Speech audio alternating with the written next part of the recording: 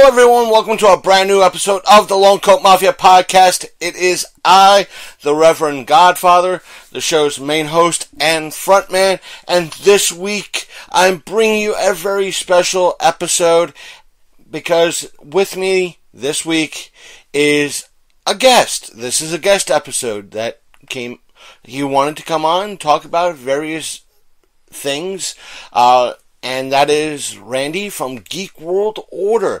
And we had a wonderful hour, close to 2-hour conversation the other night. And I just would like for all of you to crank up your volume once the call starts, the Skype call starts, because this is nothing against Randy at all. It's just that the mic that he was using probably wasn't the best mic, and with all the tools available to me that I have for this program, I tried to boost his audio the best I could, and it still came in a little faint for the most part. There are times you could hear him just right and just fine on medium volume, and there are other times it just sounds like there's dead air. It might be the case that the volume just dropped in reference to his mic. This is not against Randy or Geek World Order, just that I'm blaming technology and Skype on this because of how Skype tends to, I think this person's coming in very loud, so I'm just going to lower the mic. And the difference between like what Randy uses and what me and Big Candy uses, both of us tend to use, me and Big Candy both have condenser mics. We have decent, maybe on the low end, they're not the best mics, condenser mics, but we have decent mics that we Skype with. Randy has probably an off-the-shelf mic, which is we're not blaming Randy. He was a wonderful guest, and I tried my best to boost it anymore. Boosting his audio anymore would have made the audio on his end sound really, really bad. I spent a good amount of hours trying to adjust it to make sure it was just right, and the quality you're going to get is that quality. I do apologize, Randy. I tried my best. This is his call. This is his chance to shine. So please bear with us, and once I put off to the call, turn up the volume best you can, and please enjoy the show. And here is that call. So time to turn up that volume, everyone. And here is Randy. Alright folks, welcome. I have a special treat for you, and for those of you living in the upper northwest, northeast part of the country, all you doing in West Virginia, and Maryland. Only us up here with all that rain to get the joke, and the Florida people going, you fucking pussies, it rains every goddamn day. These are jokes, people. Randy, laugh. So, Florida people know it rains every 5 minutes. We don't give a shit. Roads wash out again. It's rained on and off 6 times today. Right, precisely. And folks, we have a special guest with us today, straight from the great and wonderful website. I can't give this person enough credit and enough shout-outs to do this man justice and what he has attempted to do for the show and he has done for the show. His name is Randy. He is behind the website geekworldorder.com or geekworldordersite.com. Is that right, Randy? That is correct. And greetings from the internet. And I have to... I don't know if you're going to yell at him. I'll yell at him. I'll get his anger up in arms. You know what I saw recently that's down and not up on the internet anymore? Oh, I read that somewhere.com. It's gone. So I gotta yell at Dobbs about that. Damn it, Dobbs. Damn it, Dobbs, it's all your fault. He's not listening, so we could talk about him then. So, but what for those out there, promote your website. Promote. What's Geek World Order? all about? Tell us a little bit about it. Geek World Order is geeks uniting. Whether you love Star Trek, Star Wars, comic books, regular books, movies, we try to find something for everyone. Because it's really about getting great geeky content out there, you know, whether it be cosplay, nerdy music, all that stuff. I try to find out what the best is in the nerd world and bring it to you. And the thing is, not only do you run this site, this wonderful site that, yes, folks, I'm plugging the site. It's not because Randy has promoted the show numerous times in the past, and we are grateful for it. We bow down to him for it, even though we have not asked him. He has actually a couple of times reblogged some of the stuff I have put up without me really asking, and he has done so, and I am grateful for that too.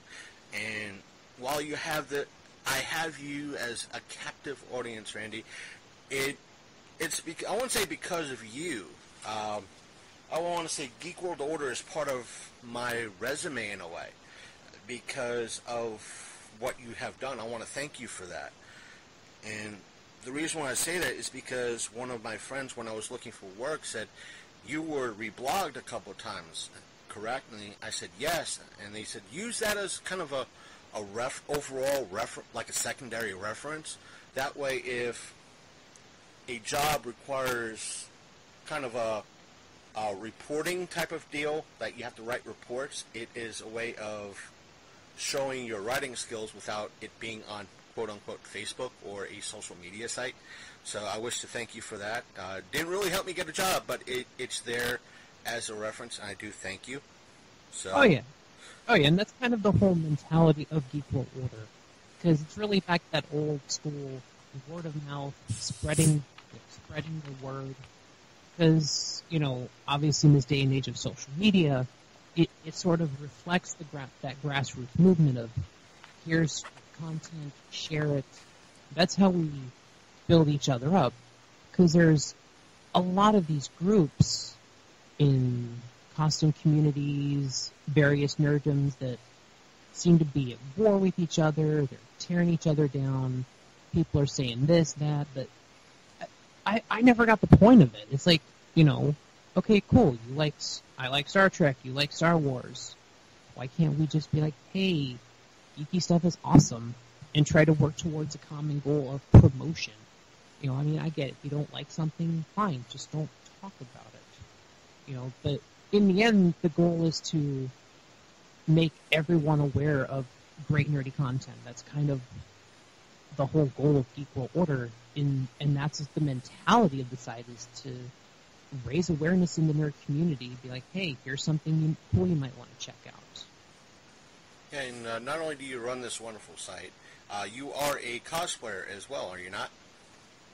Yes, I have definitely been venturing more into that. Back in, it was either December or January, I actually got, what is the word? Approved, membered into a group called The Finest, a G.I. Joe costume club. And they're actually a national organization. They do a lot of charity work. I know one of their members does. I know there's actually some garrisons up near your end. We're familiar with Joe Colton. I'm butchering her name. She's one of the girls of The Finest that does a lot of charity work up on this end, and so we've had her on the show, and her friends. I think Maggie might have been one of them. Joe, if you're listening, please correct us. But I know right now she's busy. A lot of personal stuff that I won't get in on the air because I don't know how much and what she wants out on the air because it is personal. So. Oh yeah, and they do a lot of great charity work. I know the Florida unit, Task Force 27. I know the charity they've been promoting for is it's like. I forget the name of it, but I know it's a program where the money helps train like dogs that were in shelters to get them set up with veterans. Yeah, I think the one up here did something similar too, with dogs paired up with veterans and a few other things too. they might change it this year. I haven't heard anything through, at least when Joe starts doing the promotion. I usually see it, and if I get a chance to snag one of the links, I usually share it throughout, just in case. Oh yeah, that's going to be cool. I'm actually going to be doing some trooping with them. They got a photo shoot set up at MegaCon this weekend. Really excited for that, because I've actually got 2 new G.I. Joe characters I'm doing this weekend. I actually just finished up a costume of the G.I. Joe Sniper Lowlight. Got that costume done. Going to be actually wearing that to our photo shoot on Saturday, which of course I'll be doing as photographer and cosplayer. So doing a little bit from both ends. So you're going to be there as press this year? No, I did not get a press pass. It sucks, don't it?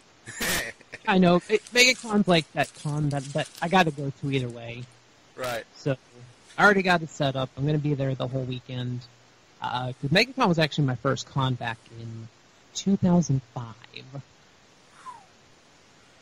You can't. That was your first official big time con, or?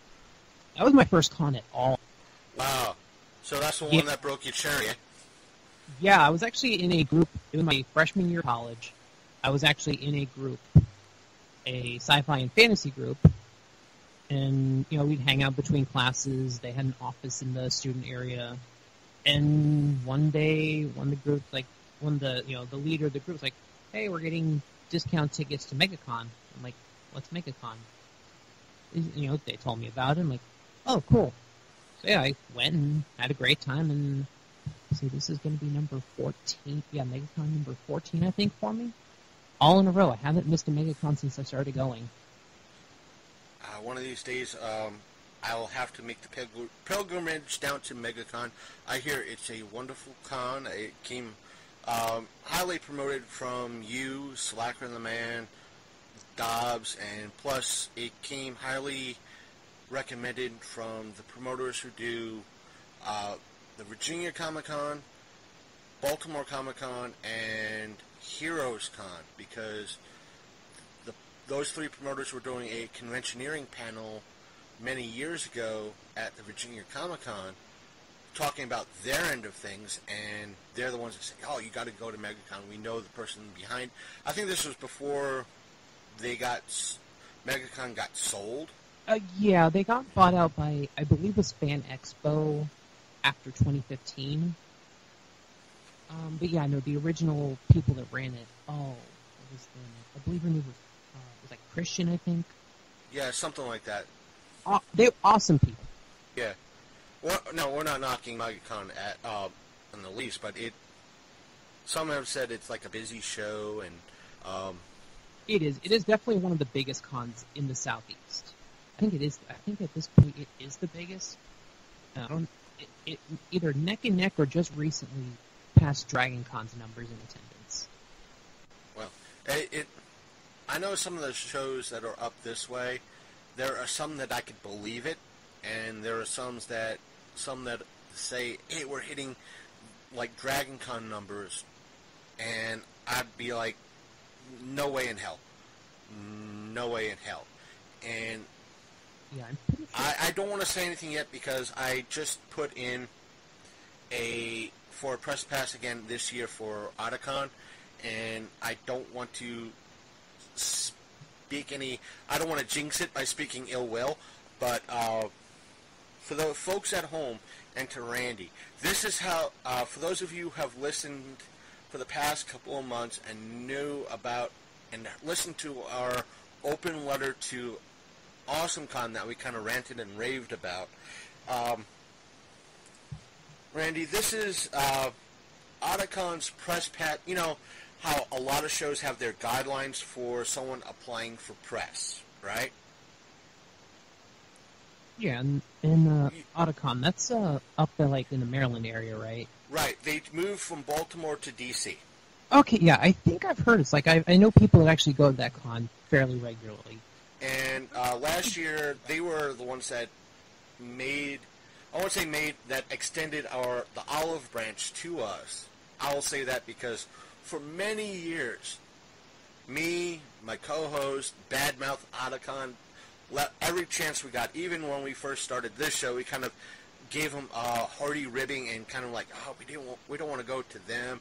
They're, they had bad press. They treated us like crap in the past, back in 2006, and all of a sudden last year, we put in for just plain shits and giggles. I put in for a press pass, and they went, yeah, you could be a member of press pass this year for us. I went, wait, what? You do realize we've been bad-mouthing you for a better part of a year and a half, right?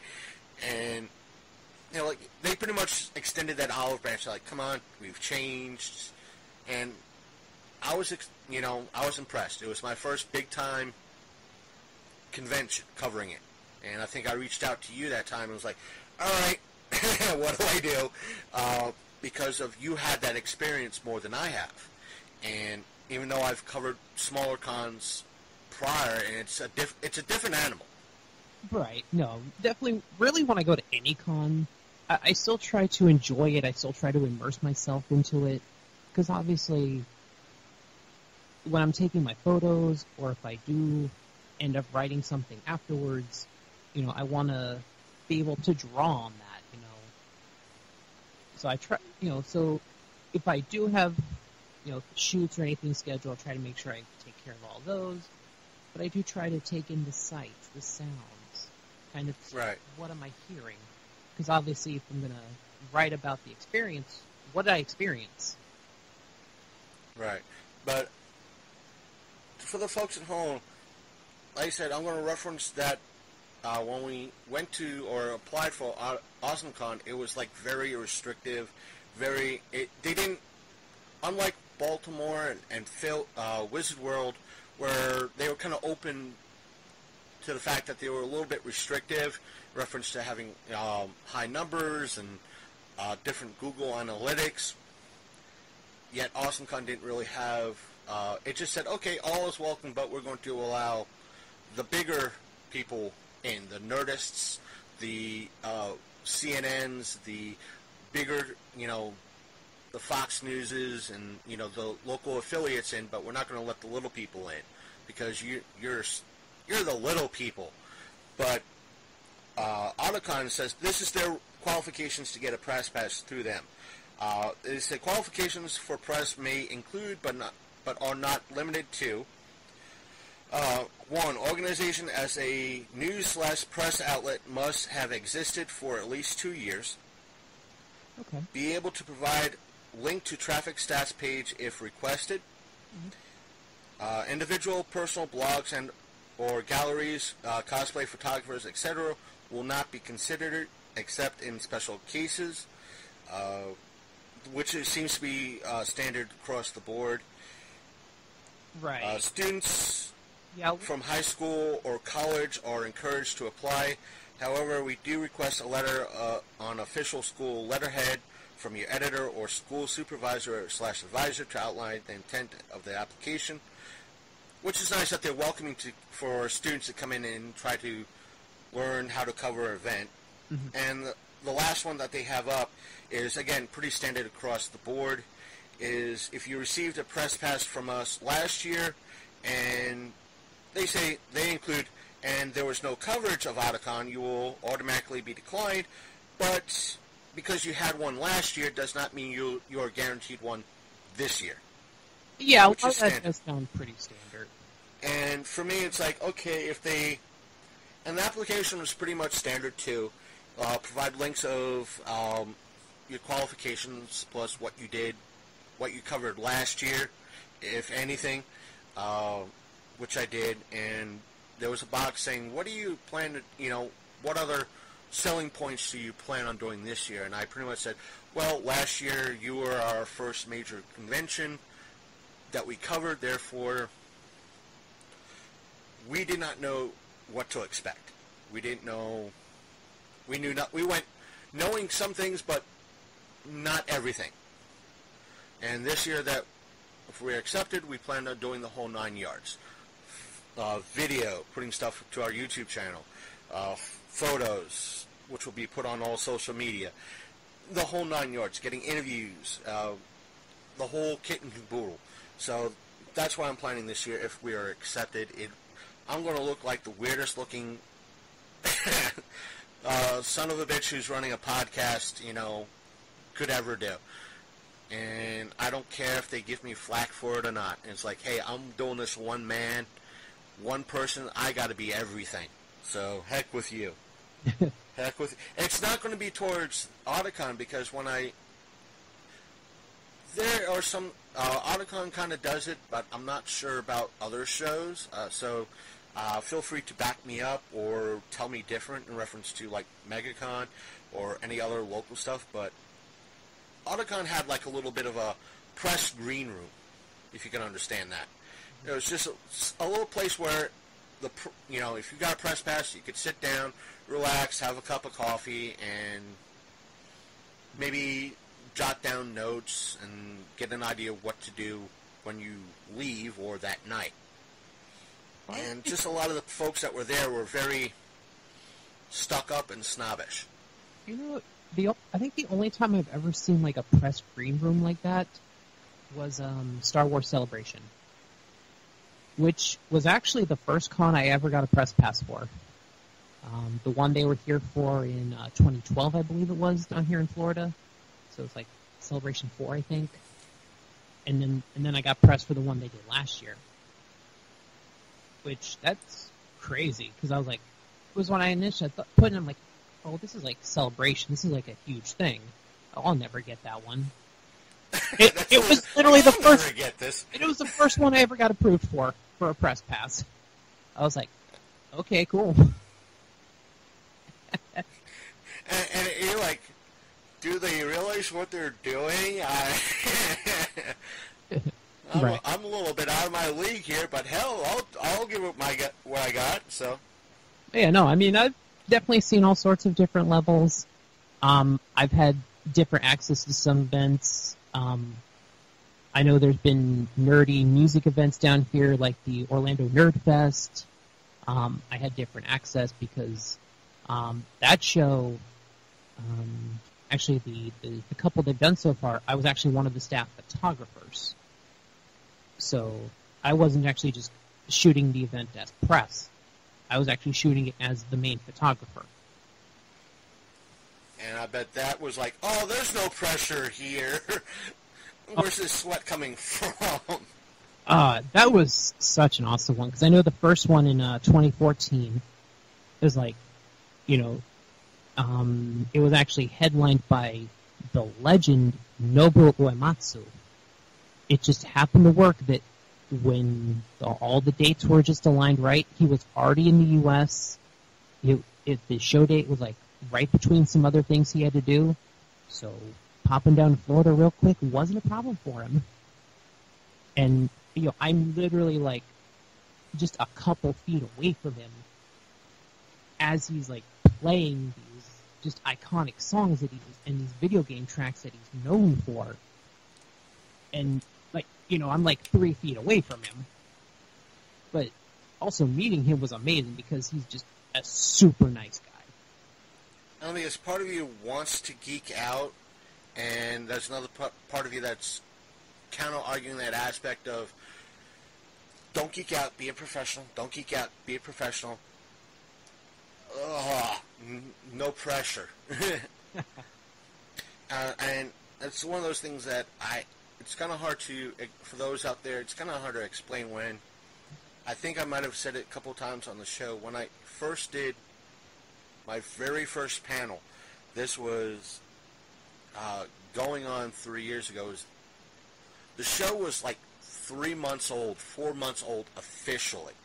And it was that November, and we were covering our first small local convention ever. It was something that I didn't expect to be done. It just lucked into it. And from then on, I've known that promoter, and we've kind of got each other's back, which is always a good thing.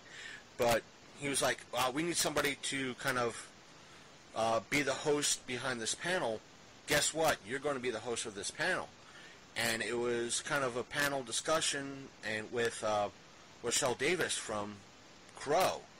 And I'm like, oh my God, there's a fan base that's really strong with Crow. It's like not knowing about Transformers or Star Trek or Star Wars and having to do such a panel. And we're like, wow, what do I do? And I walked into that. It was like, no pressure, go with it, roll with it. And when I walked out, it was like being in an accident. I was shaking. It just coming off that adrenaline high. And my co-host, my buddy, was in the back. He said, I was ready just to shout out something just to break out the tension. And because we're close friends, good friends, and he said, if anything, I would have said something stupid, just for me to come back with that, response. Go home, Dad, you're drunk, and just to kind of get my mind off things. But the whole thing went well with her, and I was like, oh, thank God.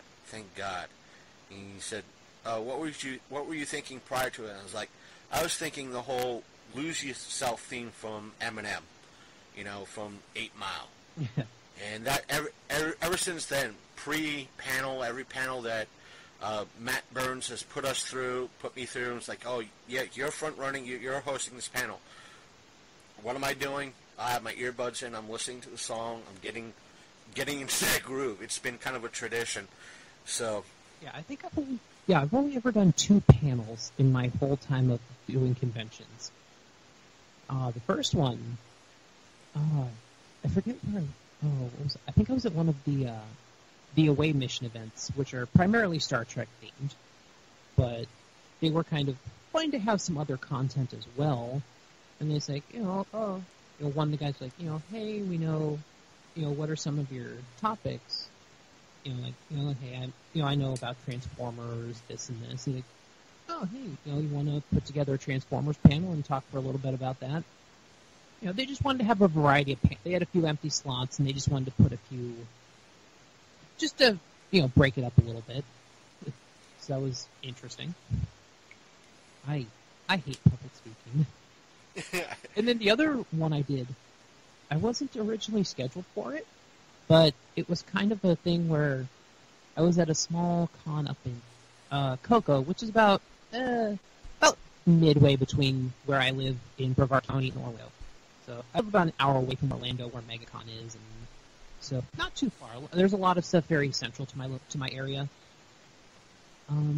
It was the panel was a cosplayer, kind of talking about, they were doing some of their social media stuff and things they do.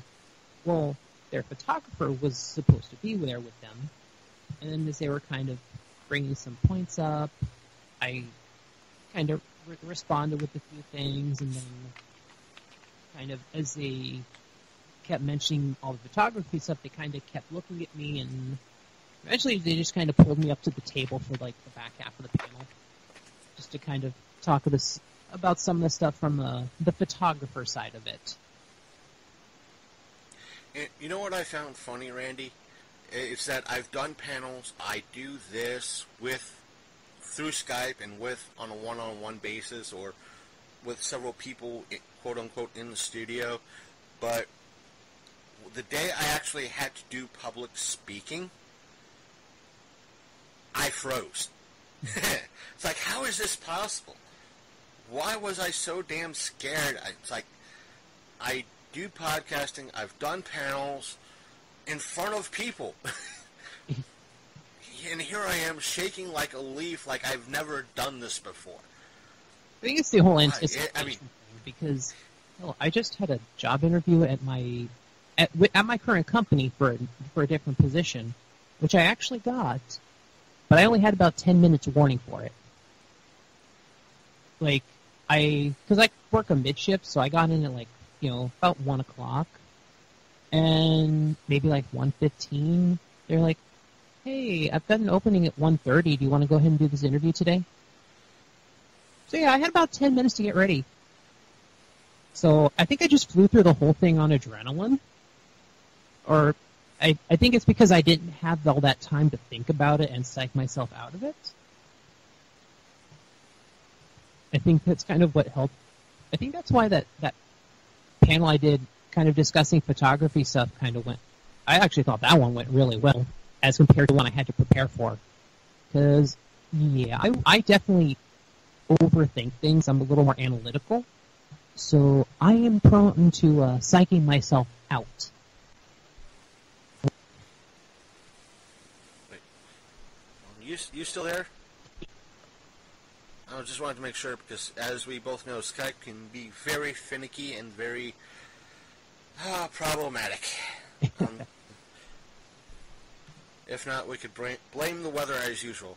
So, I said, for me, it wasn't the fact of being psyched out or psyched out in regards to that type of public speaking. I guess both you and I handle the stress a little bit differently. I'm used to kind of hitting that ground running. That, okay, here's a change. What do I need to do? And just roll with it.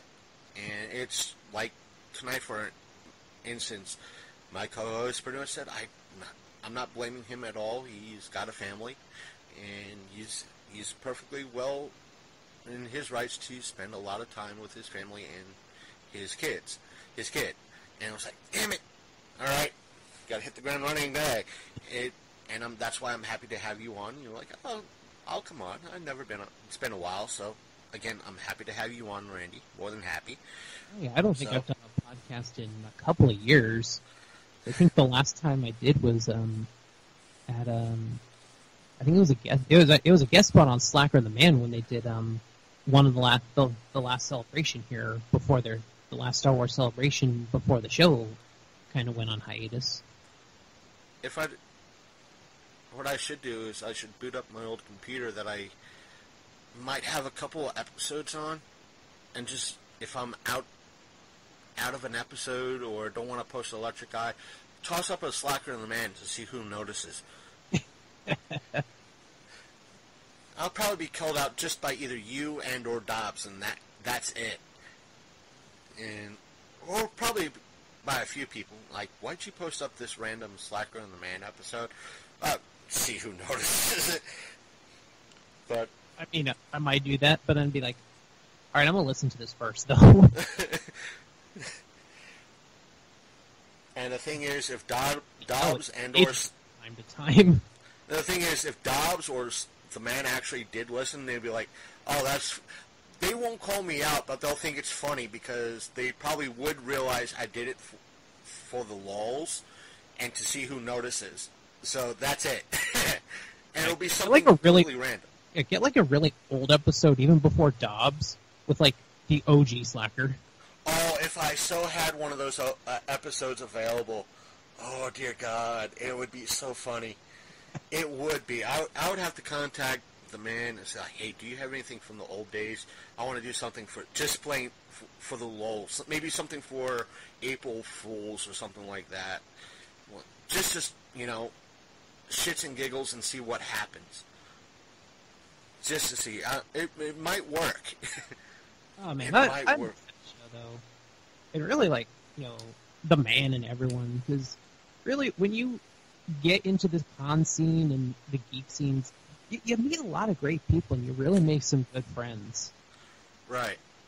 And it's why I think I enjoyed last year's Otakon a lot more, because the fan base that went last year was way different than when I initially went back in 06. It was like night and day, literally. Because when I went in 06, it wasn't, the fandom that was there wasn't welcoming at all. And as a filthy casual for anime, as I am, it was not, there was no welcoming fan base there. And this time around, it was complete, like, hey, welcome, and like, all right, what do you cosplay as? Well, I'm this, and it was so engaging, so the attitude was different. It was so much more. That was like one of the hardest markets I had getting press passes initially for. It's like smaller anime cons. I don't know why. It just, for some reason, I just had a good string of denials for a while, and then I think eventually I got AFO, which is a convention down here in Florida, Anime Festival Orlando. Because at the time, I actually knew one of the people who was backstage, kind of helped with their panels. So they said, they threw in a good word, so their press person, approved my application, and I've had a great relationship with that show ever since. It's like me with Matt. Matt is a budding promoter. He, from what my co-host has told me, Matt, if you're listening, please feel free to write me and correct me on this. He started out promoting music acts, like local bands, and getting them into the club scene and gigs around the local area. And he went from there to see about going from doing that to conventions, geek conventions. And that's how I kind of, when he took over a convention that was going to be starting up here in this area, and I was in talks with them, everything switched over to him, and just getting in that way, and was like, okay, obviously I did a good job several times, that we've become working friends, and it's always been so great, and it's like we're kind of building each other up a little bit, and having that working relationship, and it's a great thing to me, it's a great thing, it's just, you're there at the beginning, and if both of you work, get bigger and bigger, and you've gotten huge over the years, and it's something, and Yeah. with what Matt has done, I'm able to test out a lot of great stuff at his level and at the smaller level that good chance I'm able to do on the bigger level. Oh, yeah, and it's kind of funny that you mention the music industry. Because I feel that's kind of where I learned some different things, because, of course, I know the band Sci-Fi, and one of my good buddies there in the band is Sonny, their bass player, who actually, he has a lot of knowledge in the music industry. He's actually a trained musician. So I've actually learned a lot from him about kind of doing behind the scenes and kind of getting yourself into places that I felt actually kind of helped me kind of build a reputation and do better at getting press credentials and things like that.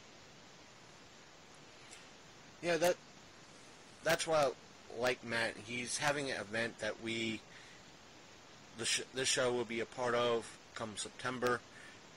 He's doing a punk rock flea market, and that's literally like down the street from me. And it's like $35 a table, so I'm going to be set up having some fun. And he's going to have a bunch of bands there. So it's going to be, I'm going to try to do my best and get some band interviews, and it's like going to be content for hopefully a week or two, depending on how things fall. And folks at home, when things fall through, you guys will know more as much as I do. So, and plus we'll be set up at his fall, winter, 4-state event once things fall through. So, stay tuned. Out there, that's announcements on our end, and plus we'll have our June event at the local library. As much as they don't like us, they're going to hate us more come this weekend.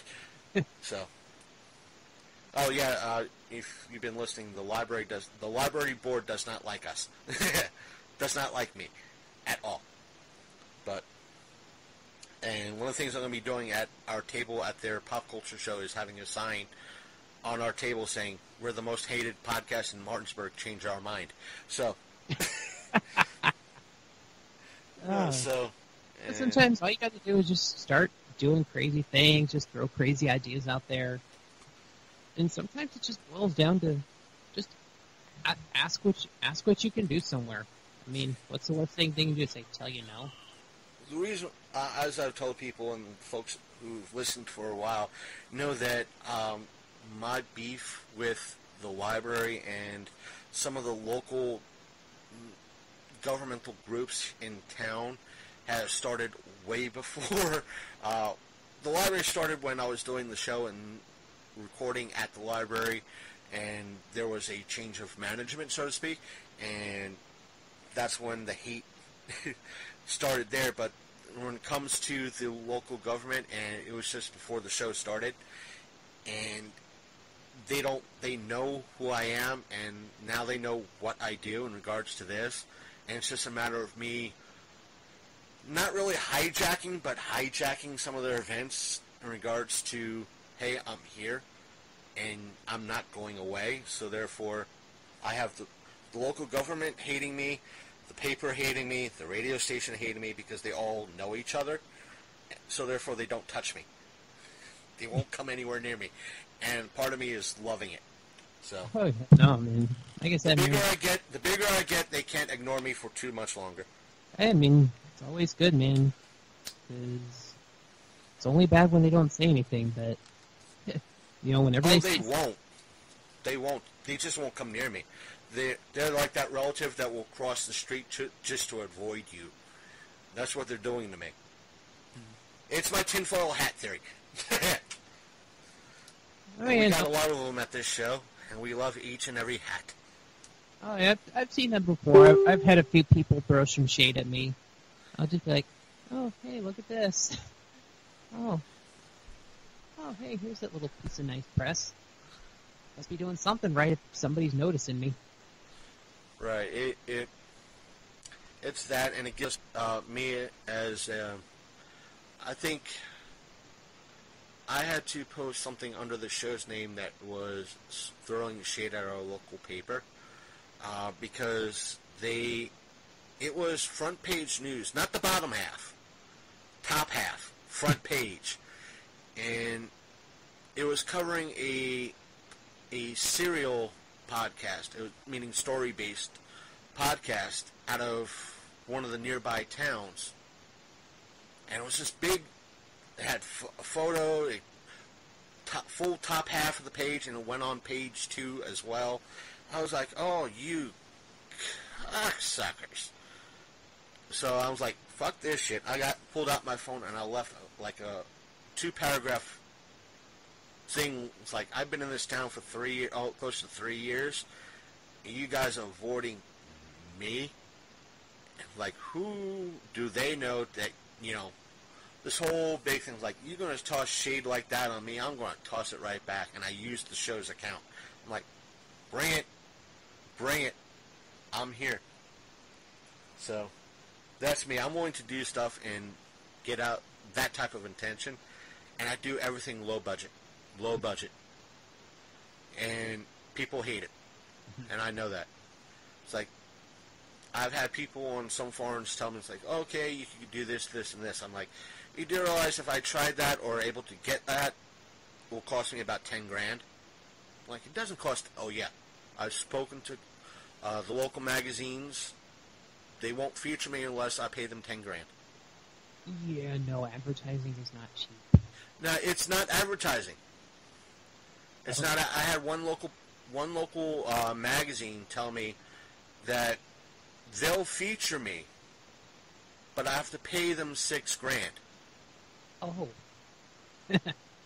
But they said we'll feature you for 6 grand,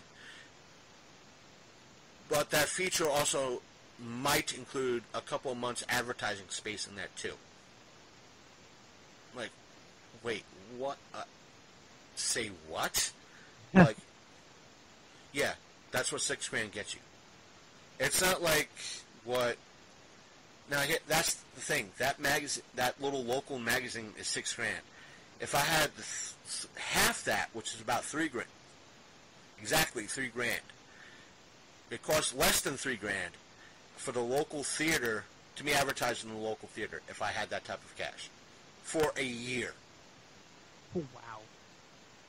Yeah. Oh yeah, no, I know all about the money thing. Right, and it's like, I can't do that, but I'll keep it low key. I'd totally sponsor a convention or something if I had money. Right, and if I have $50 and it's a $50 sponsorship, I'll do it. That's why sometimes I'm happy to be a part of what Matt does and with his stuff and getting, word out and getting in touch with other shows and so forth and so on. I know there's another... I sent out an email today to one show that might be starting up in the area.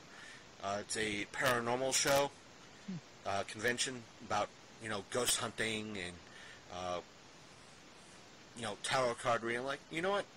I'll put in for it. See what the hell. I'll have a table. Expand my audience a little bit.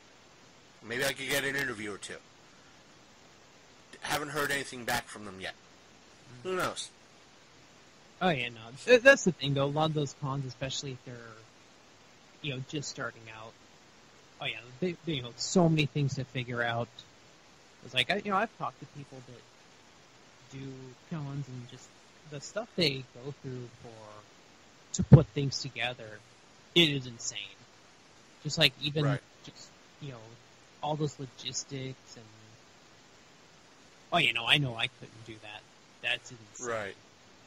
And you and I had heard that one particular episode which started out as a practical joke from Slacker and the Man, and it came out and was like, yeah, we learned so much about the logistics behind doing a show just by pranking about it. And I was like, yeah, and I kind of know firsthand as well. It's like I know now, talking to Matt about it and what he's going through and what he goes through to put on a show. And I remember this.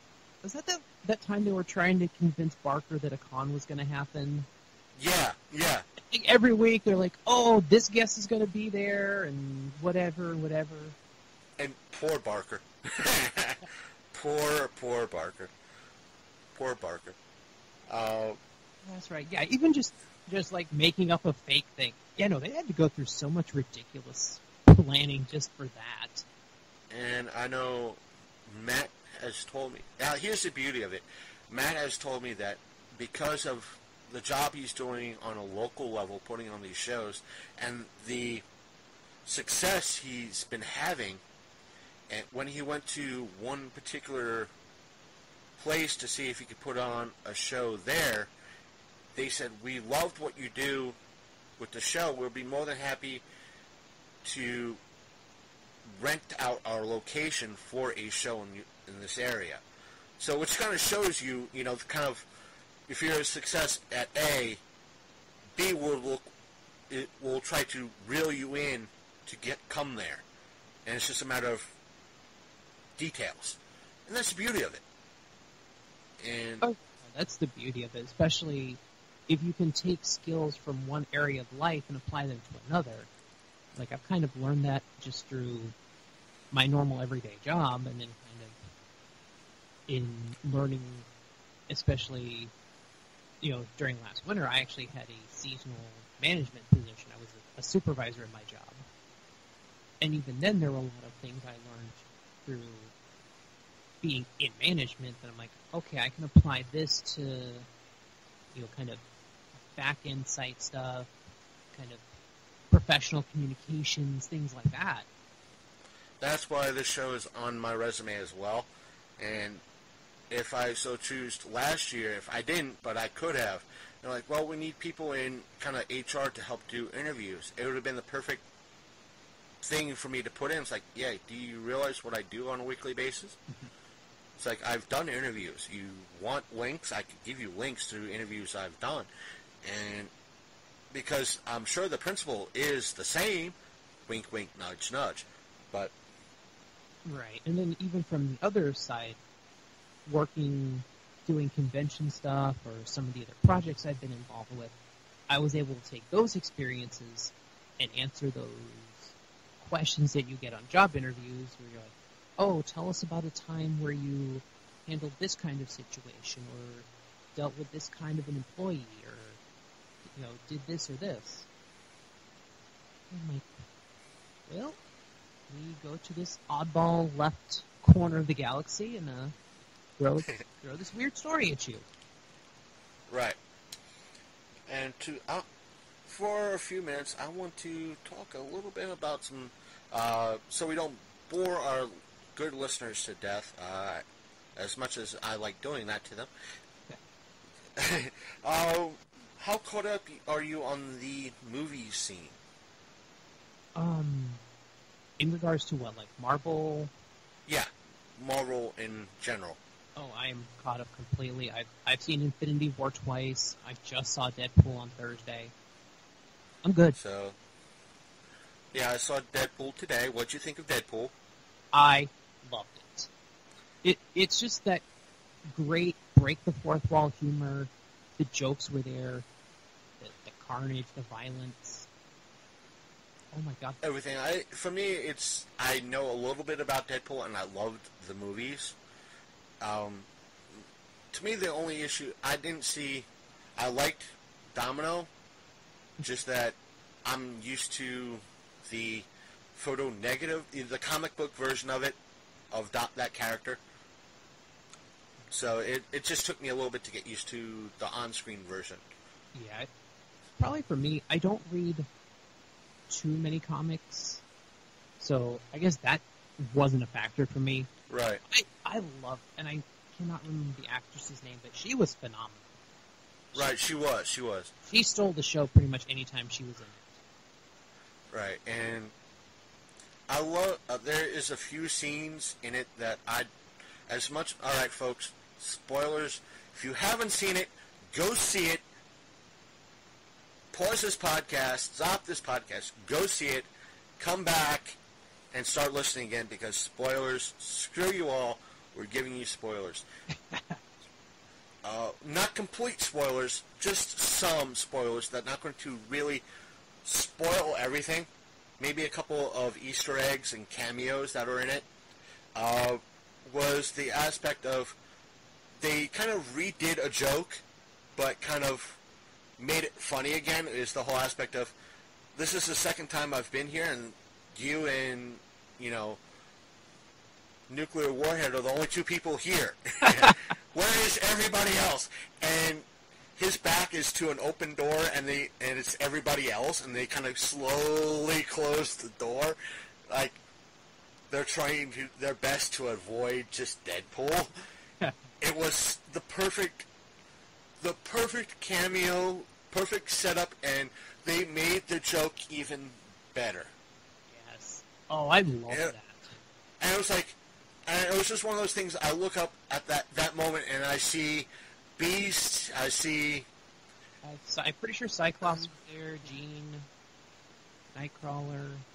I saw Beast, and I saw Professor Xavier, and I'm like, oh, I missed out looking at everybody. I saw a whole mess of other people there, but damn it, it's like, son of, oh. It's like if Solo wasn't coming out next week, I would go out just to rewatch it to get all the nuances. There were jokes he was tossing jokes all over the place. I love the dig at Rob Liefeld. Right. Oh, some guy who can't draw feet. Feet. As that one joke I keep telling people in reference to that they're new to the comic, being the part of the comic scene. It's like, oh, congratulations, you're now collecting comics. Here's your standard Marvel card, your standard DC card, and besides, here's your I Hate Rob Liefeld card. Trust me, you're going to hate him. You got to hate him. It's part of being a comic collector.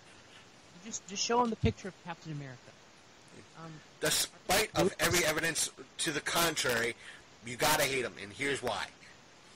It's like, you just look at that picture. Why does Captain America have boobs? Oh, no, those are his pectorals. Yeah, those are his pectorals. He was sick when he did that. You're supposed to hate him because of this. It was a one-time thing that he just didn't really want to do. Oh, the 90s were an odd time for comic books. Between the colors and the body proportions and everything else. Oh boy, what a time. But Deadpool was amazing. It was funny. And I don't know if you caught this or not, but on the way home, I saw an article pop up through my feed. Warner Brothers wants the Green Lantern ring back from Ryan Reynolds. because this was both Deadpools. I think one of the reasons why is because both Deadpools, including this one, might surpass Yeah, I'm pretty sure Green Lantern's entire run, like each on its opening day. Yeah. And let's see. Let me pull up the article in regards to what they said. There were some good digs at Green Lantern on this one too. Yeah, folks, there are 2 after credit scenes. Oh, they were brilliant. Oh, the second one, I would have taken a knee. Because just everything was like, okay, I understand whether it was funny because it was kind of recapping the movie. Then they went full on Deadpool, which made things even funnier. It's like here's the article. Hopefully it doesn't bring up a full page ad on me. And let's see here. I saw an article today that apparently someone in the writing staff, apparently it never got to any fruition, but apparently someone had tried to put the idea of trying to get Chris Evans to do a quick appearance as Johnny Storm during that scene where they're auditioning all the heroes for X-Force. Just have like Johnny Storm come up looking for work. Oh, that would have been funny, especially if he was wearing like a Captain America shirt on. I mean, yeah, it pretty much never happened because they were like, yeah, we were pretty sure we weren't getting Chris Evans. But, it would have been funny. Oh yeah, it would have been funny, just that it would never happen. What Warner Brothers tweeted out, this was what? Oh, this was today. Tonight, that's why it happened right after I was coming back from the movie. Warner Brothers tweeted out, sorry, Van City Reynolds, or in essence Ryan Reynolds, we're going to need the ring back. And it's a picture of one of the Green Lantern Corps with their hand out, like, we want the ring. And he replied, he says, for his part, Reynolds tweeted back that if we used a Nuva ring in the first place, we wouldn't be in this mess. And the article explains that Nuva ring is a vaginal contraceptive ring which was much more popular around the time of Green Lantern's production. In the same sense, the company makes Nuva ring has been accused of hiding negative effects related to the product and are in the process of settling about $100 million worth of civil suits.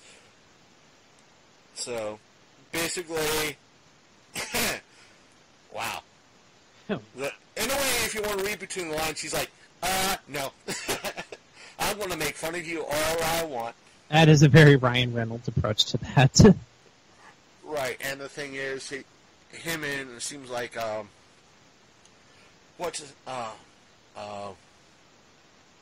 person who played Wolverine, his name Hugh Jackman. Hugh Jackman. Have been kind of buddy in reference to kind of promoting it. It's like two friends ribbing each other all back and forth, and that's the fun aspect. It's like, I get it, you're making fun of me. It's, have at it. Oh. Have at it. Go ahead. I think that's why Deadpool's marketing has just been so successful, because it's Deadpool. You can just go balls to the wall with everything. Right, and luckily, Hugh Jackman has a great sense of humor to begin with, and he doesn't. I'm not saying he doesn't give a shit, but he's rolling with it. I think part of Hugh Jackman understands why Ryan Reynolds is doing it, and he's kind of playing his part in a way. Mm-hmm. Kind of like how Chris Evans and what's his name, Tony Stark, were doing the back and forth in regards to Civil War. They're just doing. He knows his marketing. It's not hurting his reputation just to play along. Mm-hmm. So why not? Screw it. It's both same. If we get more Logan watchers out of this, let's. Why not? Why not? Oh, while I have, go ahead. I definitely love the movie. I thought Josh Brolin was amazing as Cable. Oh, he was. I'm not too familiar with the character. I know a little bit about the character, but not a lot about the character. Yeah, I was going to say, the main thing I know about Cable is from the X-Men cartoon back in the day. Yeah, I think me too. But it is a very gritty character. And I thought, from what I know of Cable, I thought Brolin nailed it. Right. And it was good to see. And while I have you here, what'd you think of Infinity War? Oh boy, Infinity War. It was amazing.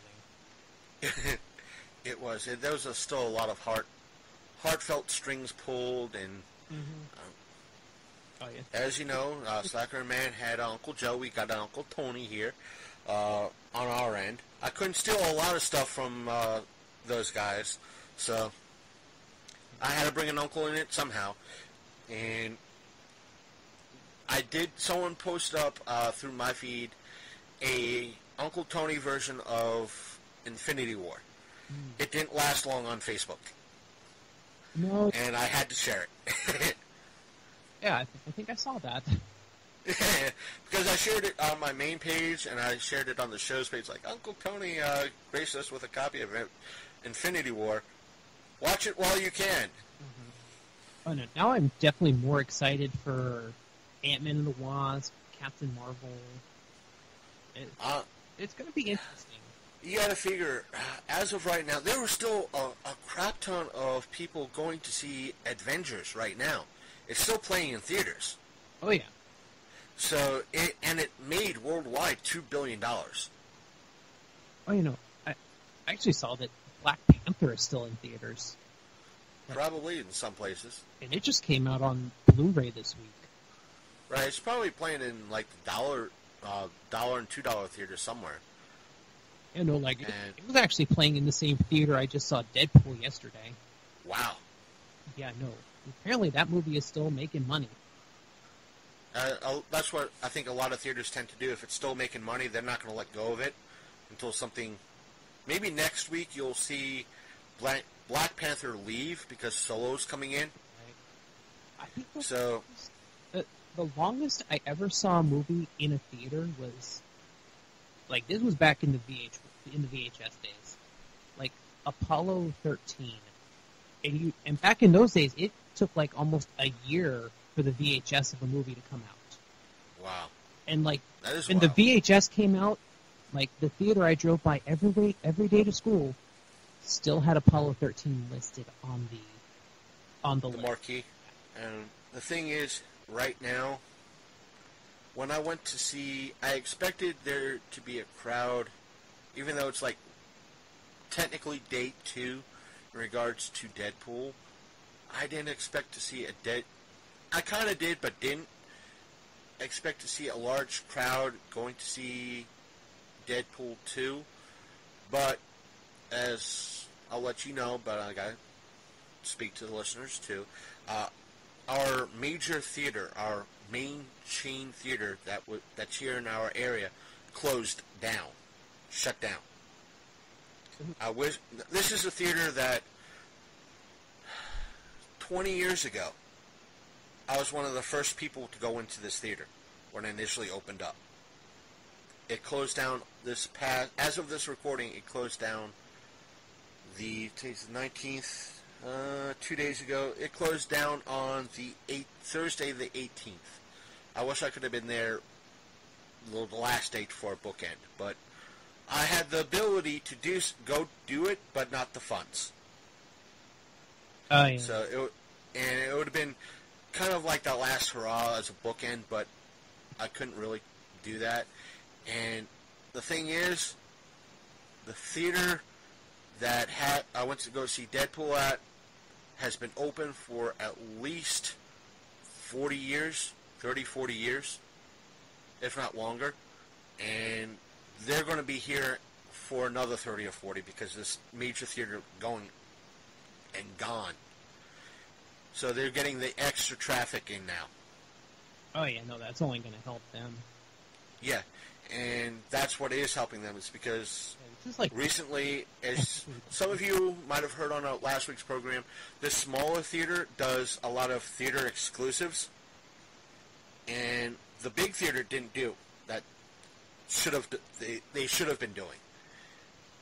Meaning, when Regal the big chain theater that was in our area was Regal. Regal used to do these like little DVD, CD-ROM magazine things for the people. Our theater never got them. Never, for whatever reason.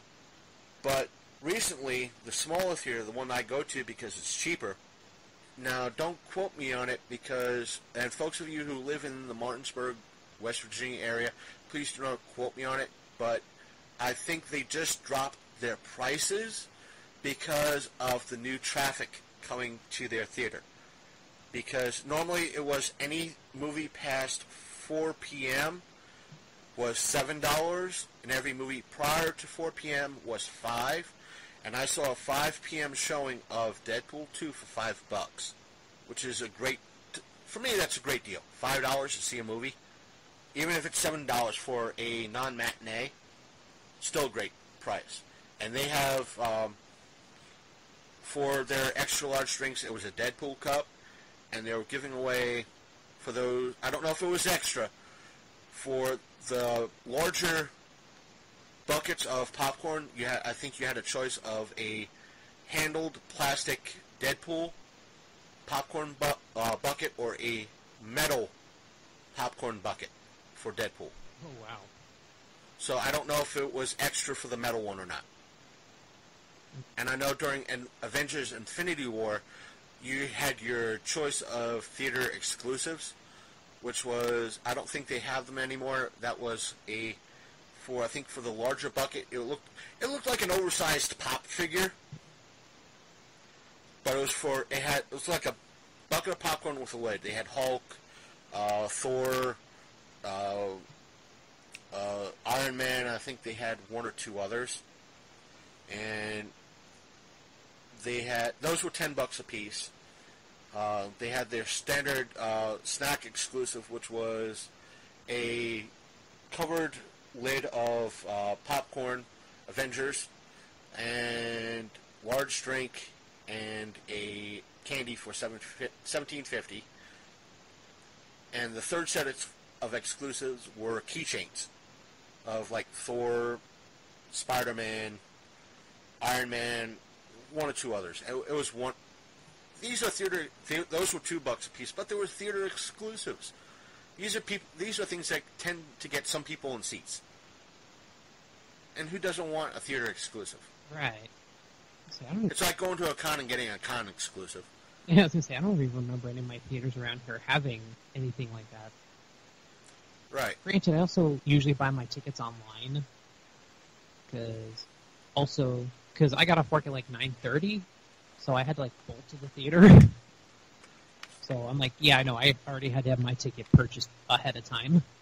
So I know how that goes. It was fun to see Avengers. It was fun to see this. I know there's going to be a few people that are going to be talking about it. So I think I've already seen like 4 or 5 movies this year. I think I saw like maybe 2 last year in theaters. I've seen a few. It's to go back on a previous topic. It's kind of. Do you find it weird because you have Geek World Order to run? Do you find it weird doing stuff, even though you would normally go to something like Avengers or Deadpool? Anyway, do you find it also weird doing it for the site as well? A little bit. Not really. I guess I never really thought about that. I think it's because I'm kind of still new at doing this, that it kind of like, wow, I get to, now, not only am I going to be talking to friends about this, I get to talk to a wider audience as well. What a concept. And I think it helps that it's stuff I was going to do anyway. Right. It's like, it's kind of weird in a way. If it was going to be something that I was having to make extra effort to go towards or kind of go out of my way to do, yeah, I'd probably feel differently about it. But I think that's why I run the site I do, because it feeds into my interests regardless. So it kind of helps me explore those interests in different ways. Right. And one other little geeky little tidbit. Have you seen the new aspect of the ThunderCats show that they want to do? Kill it with fire. Yeah, kill it with fire. Do the ThunderCats. getting angry just thinking about that trailer again. What the fuck was that? I think. Please, dear God, please, nobody do that with Transformers. I mean, we already have rescue bots, but that is purposely aimed at a child audience. What is this ThunderCats thing? I think that's what a lot of people are saying. It's geared towards a younger audience, or the audience of today. But my first thought when I looked at it, was like, dear God, they Teen Titaned the ThunderCats. Oh, gee. Although I've seen the trailers for that Teen Titans Go to the Movies, I'm not gonna lie, there are some funny jokes in there. I know the animation is still awful. Like, I'm not gonna pay to see it in the theaters. Right, but you know what I'm saying in regards to, it's like, when it first came out in regards to the Teen Titans, the artwork was, the original Teen Titans, I don't think they were Teen Titans Go at that time, but they were Teen Titans. The animation was dang near top notch. It was bordering on anime quality. Right. Then all of a sudden it went south. It got canceled and it got rebooted under kind of like the Teen Titans Go and movie animation type style. And then it was painful to watch. It was. What was that? I know the Powerpuff Girls reboot was kind of the same thing. Although that one wasn't bad because that was still closer to the original animation style. It's just the stories were just awful for that. I haven't seen the reboot, but I'm going to take your word on it. If it was that, you're not talking about night. This is night and day. In regards to the ThunderCats Go, meaning, granted, I'll say this: the Transformers from the '80s, G.I. Joe from the '80s, even the ThunderCats from the '80s, you had great stories, you had great animation, but when brass tacks, they were there to sell toys. Although you might not have got the greatest stuff, but they were initially designed to sell toys to us. Although I gotta admit, ThunderCats was probably my least favorite. I don't know why. Like, I actually had problems. Like, once the theme song was over, I was just like, whatever, it's on. I'm a child of the '80s. I loved it. I loved He-Man. I didn't care if they were trying to sell me toys or not, but I watched every episode. I'd actually never seen an episode of He-Man until it got on Netflix. Oh, it was cringe. To me, when I rewatched He-Man, the original '80s cartoon, I was like, "Oh, this is painful." I've seen the more modern series though, the He-Man. I've seen it. I didn't get into it, but I understood where they were coming from with that. It was like the reboot of the ThunderCats that came out in 2011. I liked it. For its time and what they were trying to do, I enjoyed it. Mm-hmm. And it was like they were we're going to take the best bits of the original series, minus we're going to try to sell toys, even though we're going to be selling toys anyway, and we're going to try to make it even better. And I applaud them for it, and I'm sad to see it go, and how it ended, in regards to what they were trying to do with it. And now we got this Kill with Fire type of animation, in which, what did the directors say? Their piece came out in regards to, he said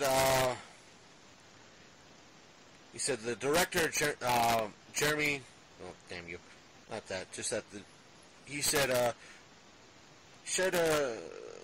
yo, I'm directing the new ThunderCats series, hate all you want, but this show rocks. Well, in regards to him, per this show, you're paid to say that. That's my response. You're paid to say that. I get the need to, especially in animation, cater to a younger audience.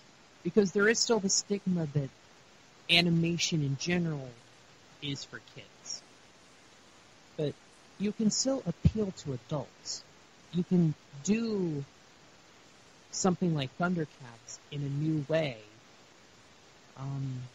I think one of the things that kind of figured that out was Teenage Mutant Ninja Turtles. Because I've seen a few episodes of the current series that was on Nickelodeon the last couple of years.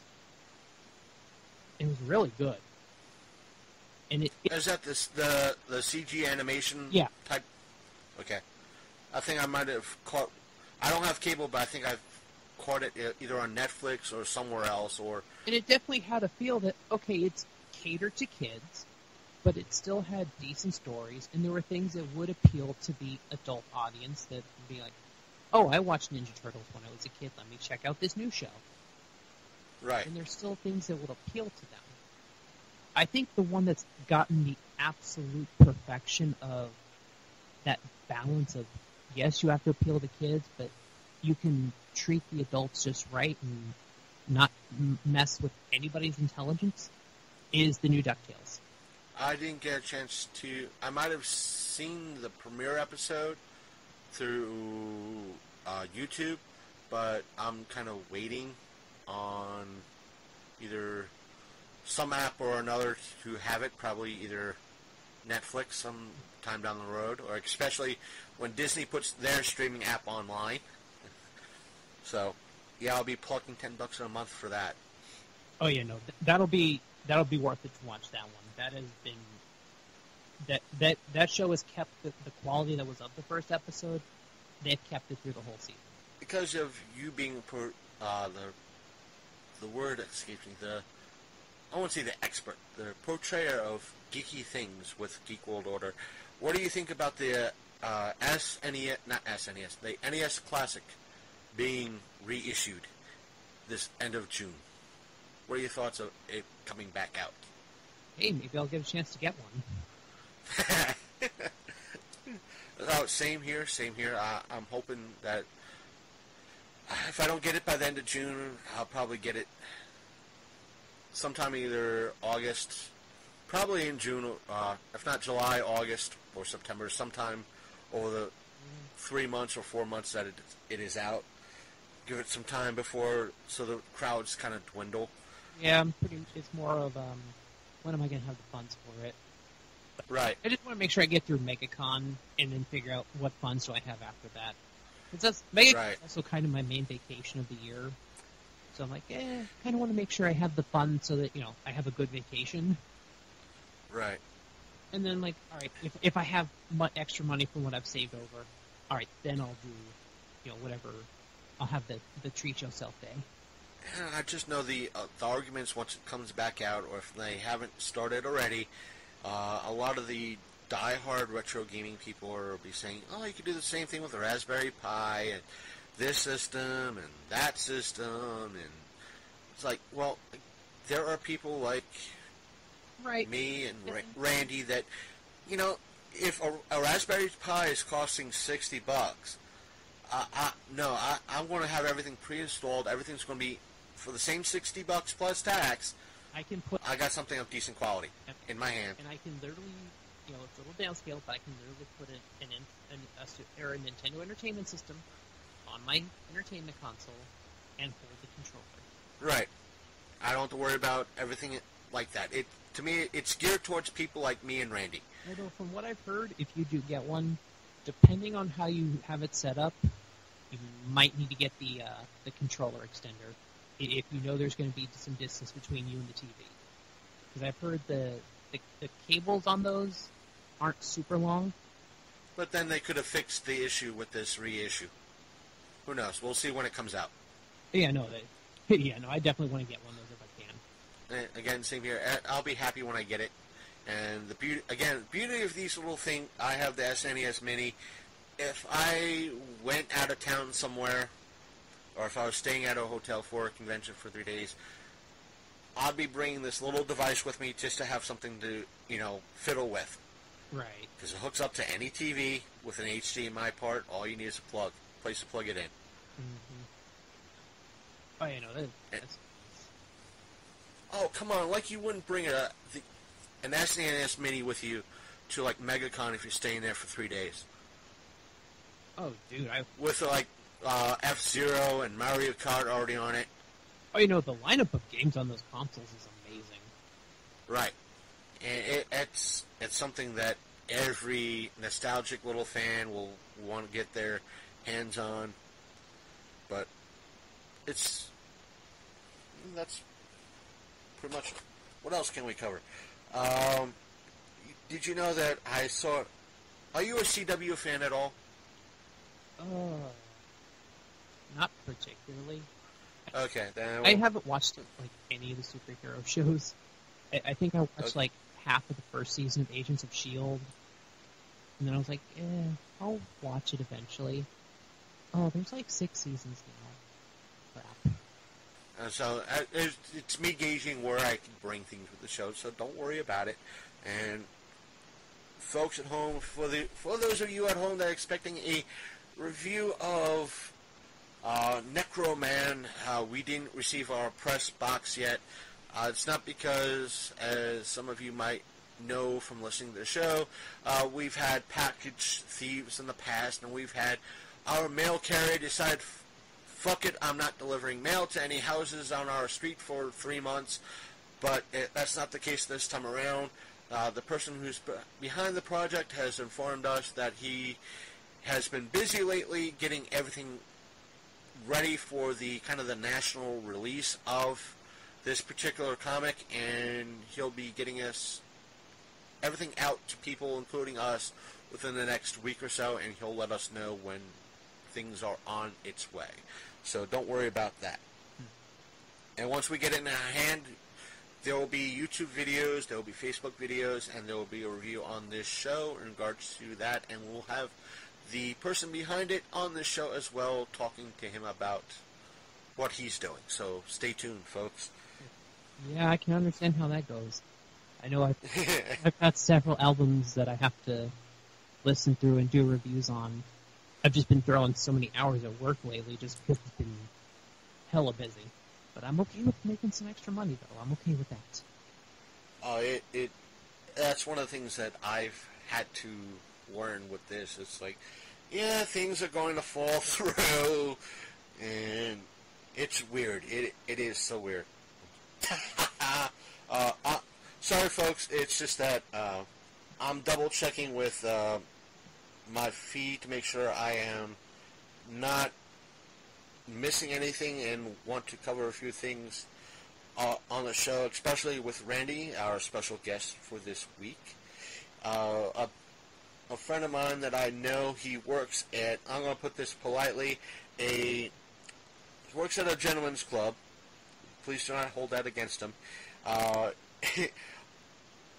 customer, I guess the person was drunk, it is after 12, bumped into him and just shoved a bunch of ones in his shirt. His comment was, hell, I just made a tip. Some customer just shoved ones in my shirt. These are what happens on the show, live, folks. Because we're professionals. Oh, yeah. Oh, like Slacker and the Man has ever made the same comment before. We're professionals. We're going to call people up. We only learn from the best. Right. By the way, I think I have Dobbs' number. No. Oh, no, I'm definitely looking forward to this week, though, because I've already got my tickets booked for Solo on Thursday, because basically I'm going to... Because Thursday's kind of like the preview day for MegaCon. The show is like, I think it's like 3 to 8 or something. They're open on Thursday. It's kind of like a half day. So basically I'll be able to go into my hotel, which is right next to the convention center. So I literally get to walk from my hotel room across a nice little sky bridge connected to the convention center. I'll check in. I'll probably check the con out for maybe 2-3 hours. And then I'll only have to walk maybe a quarter mile down to the movie theater. There's literally a movie theater that close to the convention center. Yeah. So lucky you. So yeah. I would. The reason why I say that is that, folks, if we did manage to go to AwesomeCon this year and cover it, as some of you might remember, Ready Player One came out that same weekend. I would have had the same problem then that Randy does now. But Randy has easier access to a theater than I probably would have in DC. I was like, wait a minute, when does Solo? Oh, Solo comes out that week. I was like, can I get a ticket? Hey, I can get a ticket. This will be an interesting experience for me because I've never actually gone. Apparently, it's a reserved seating theater. Oh, that's new. Yeah, I've never actually had one of those. But apparently, I booked my ticket early enough. I got exactly where I want. Because for me, I love being like back row center. I want to be like in the furthest back row. Like I want to feel the vibrations from the surround sound. For some reason, I like sitting right under the projector, basically. Also, it helps with my vision because right now I wear bifocals, so I'd rather have like the entire screen in like the top part, the main part I see out of, not like the reading, not trying to like see part of the screen with both lenses. I don't have that issue yet, but for me, it's mostly still the aisle seat. So the only thing I can't really get to, or the only theater I can't really get to right now is the local Alamo, which for, I won't say some good reason, but they serve beer. And don't tell some people. I found it interesting when I first went there that you were able to have beer while watching a movie. Felt it so ironic. Yeah, no, there actually used to be one of those kind of theaters in my town. It used to be it was like a 2-theater one that had a bunch of tables set out through it. You could get like food and beer. Like I never actually went into the theater, but funny thing is that where that theater used to be is actually now our local comic book shop. It's the iron. a great theater here or a great comic shop here in Melbourne called Famous Faces and Funnies. They're an amazing shop, and the way they've got their floor set up is that there's actually 2 businesses in there. There's the comic shop, and there's also another store called Get Your Fun On. It's a game store, so it's 2 businesses in the same room. Which the main store is like where the theater lobby used to be, but where they had the 2 movie rooms. One is the comic book side of it, where they put all the toys, the back issues, all the merch, like, the merch that isn't the main comics. And then the other theater is, like, just a room filled with tables, like, shelves and shelves of, like, sample games, and basically where they do, like, all their game days and Magic nights and League, and so it's actually a really cool setup, the way they got it in there. Yeah, that sounds, and I bet it looks awesome. And it kind of pulled me back into the idea that my buddy has for the show in this area. If everything goes through, I won't know until he kind of announces the details. And just that the location is where, same location as where the theater, the $5 theater I just went to tonight was. And on the other side is a tabletop gaming store, but they kind of sell comics a little, just current issues, not total back issues. Mm-hmm. Meaning they're 5% comic shop, 95% gaming store. And in the back part of the store is where they would have all the, meaning you could have, if you don't have space at home to do Dungeons and Dragons, they have that space.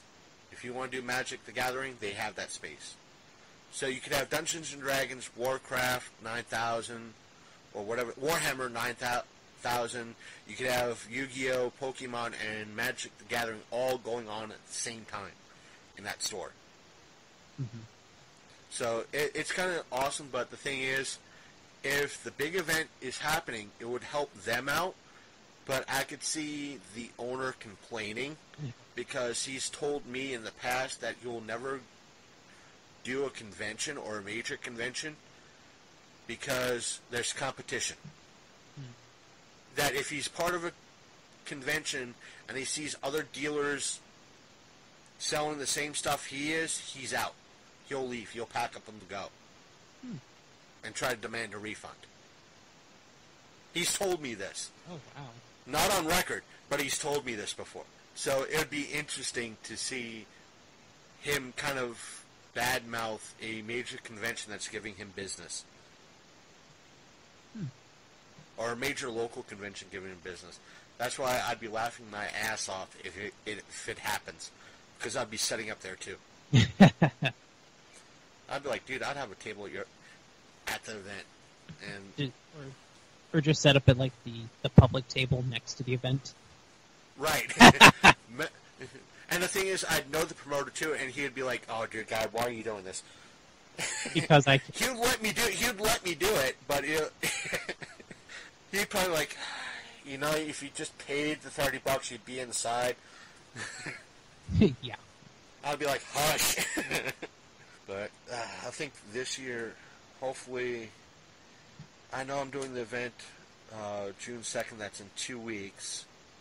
I have all my supplies ready. I think today I spent, this is also for the folks at home, I spent $40 for I won't say brand new, it's brand new to me because it's a basic, I don't know what's with me and Vivitar products, but I've been buying them a lot lately because they're within my price range. $40 20 megapixel camera, digital camera. I figured my old one that I've been using many years ago is finally hit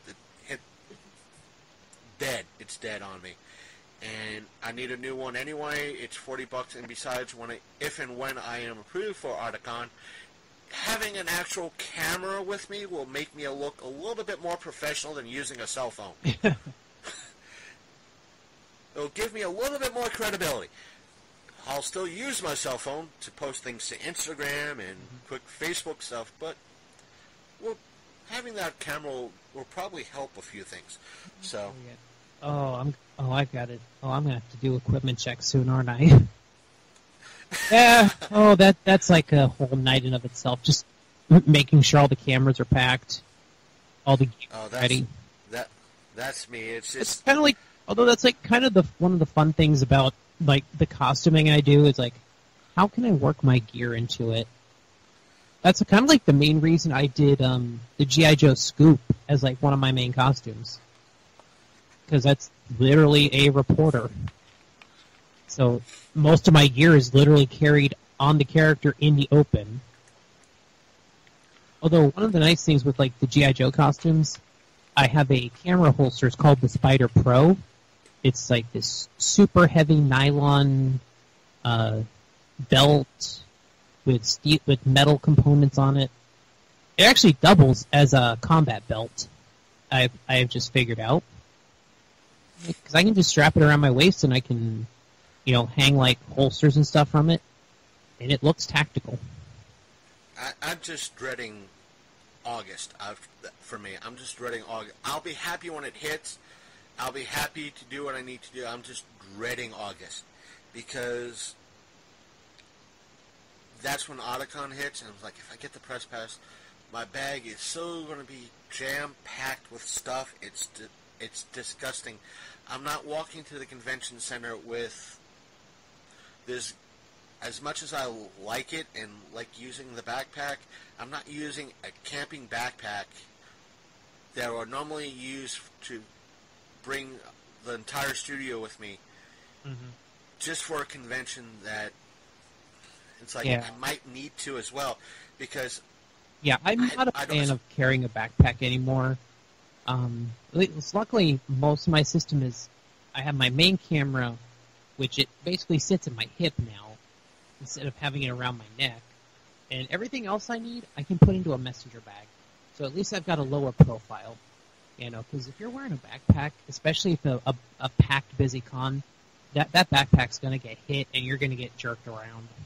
I'm a big fellow, so it's not going to be an issue. It's never been an issue for me. It's just that it's going to have, this year I'm planning to bring my laptop with me and at least the one mic so I could do stuff there and hopefully start recording there and doing stuff at the show.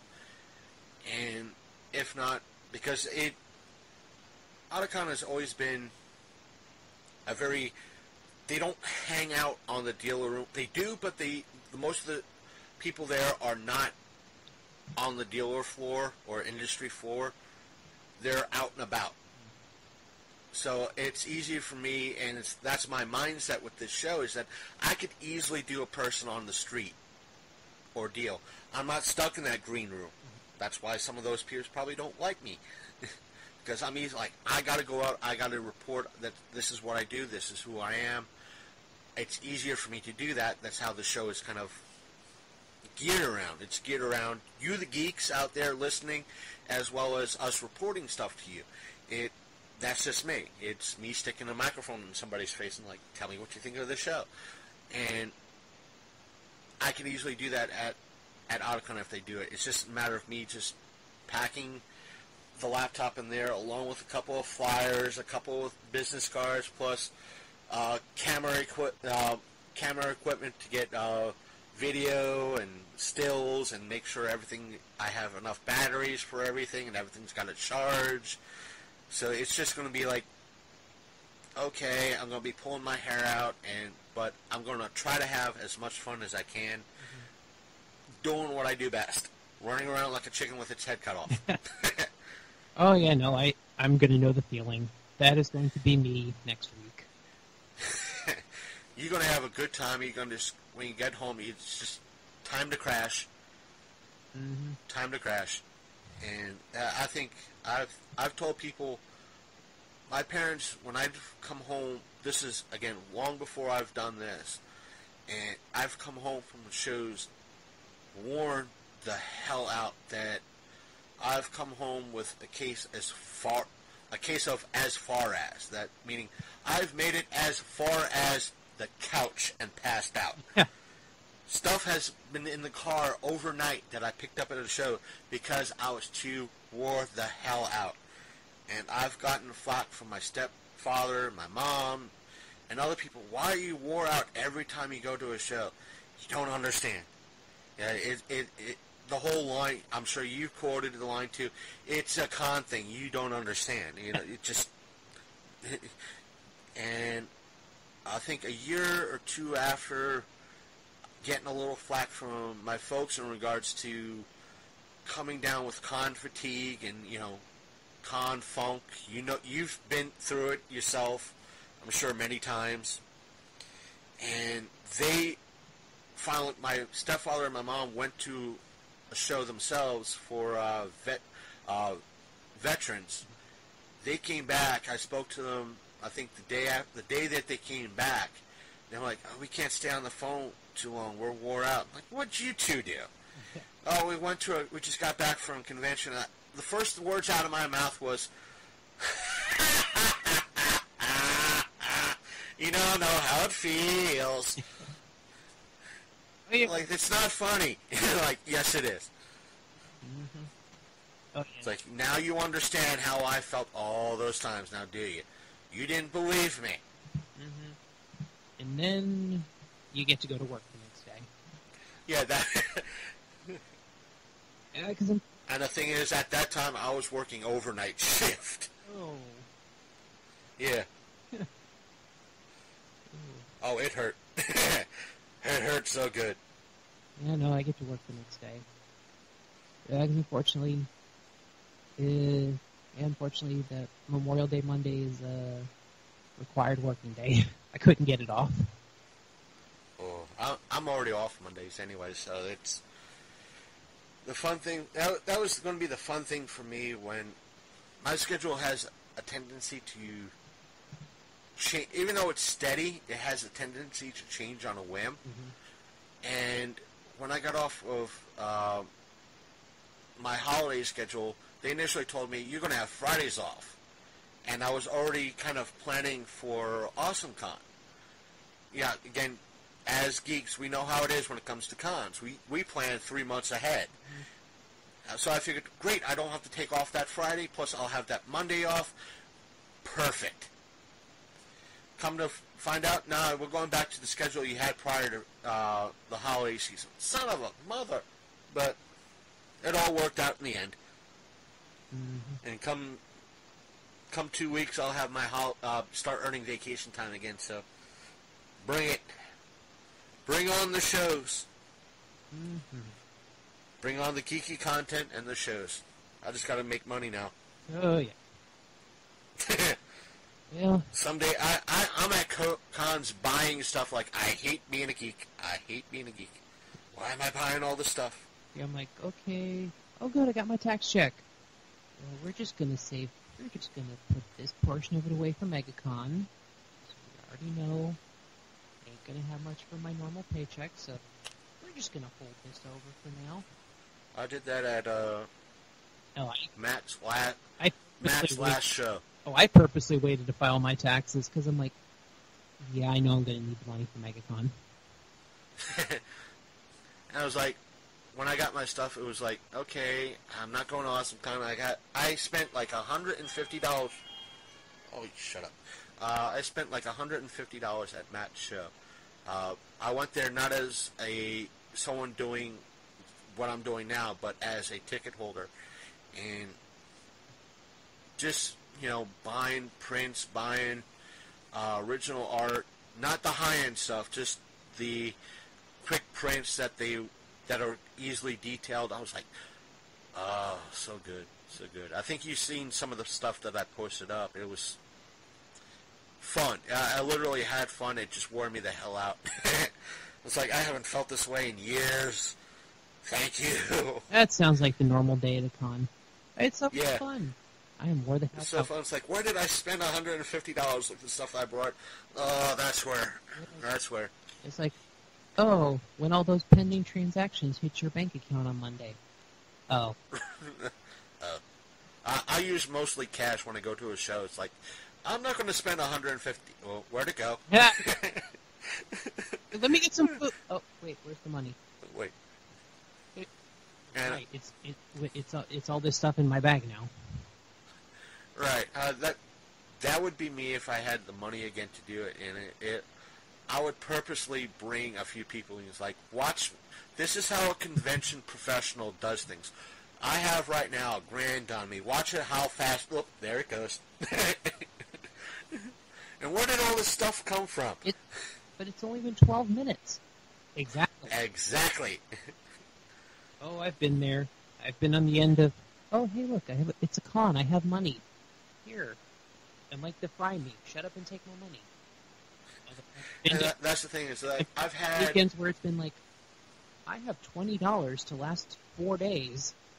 I've been there, the aspect of, I've been on both ends of the stick in regards to that. I've been there that I've went in with $20 and I might have touched $5 of it and come away with a bunch of stuff.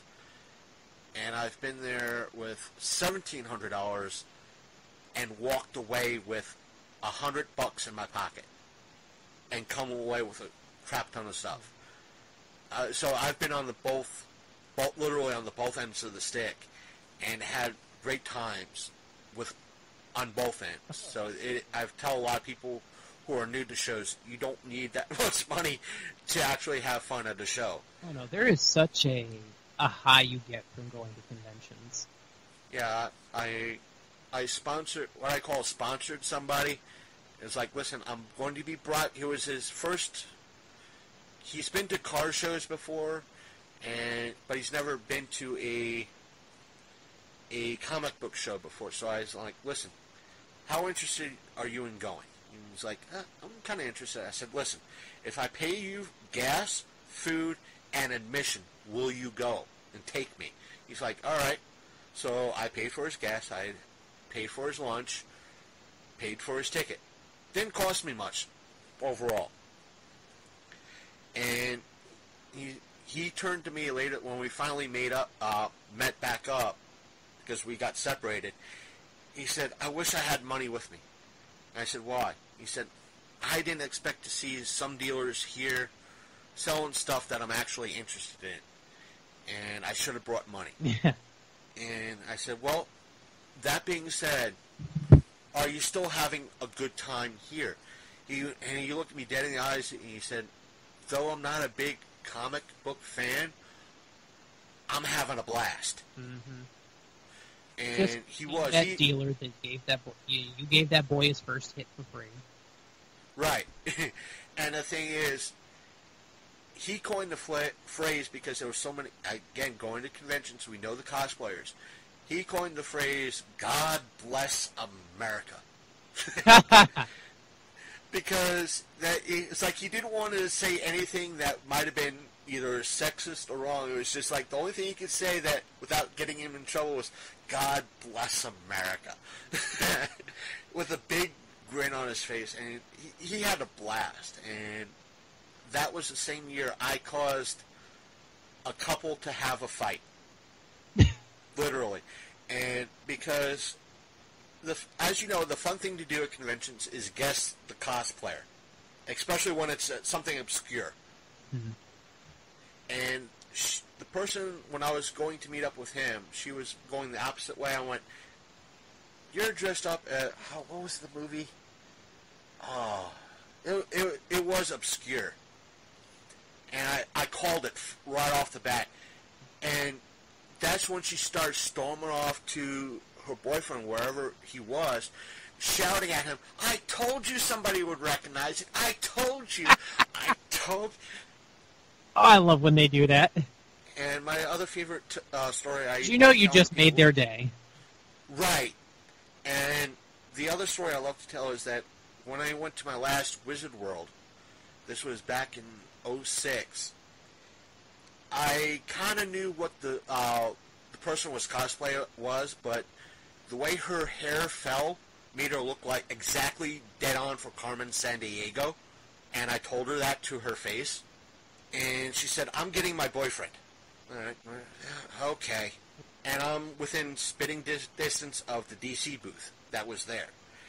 Yeah, DC does have booths every now and again, and they gave away great shit too. But so the person behind the booth is kind of overhearing what's being said because we're loud enough at this point.